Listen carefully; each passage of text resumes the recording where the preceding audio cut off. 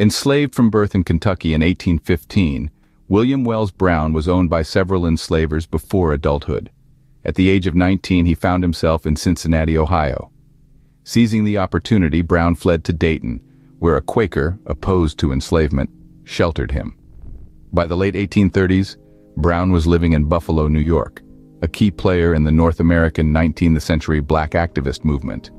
His home, a station on the Underground Railroad.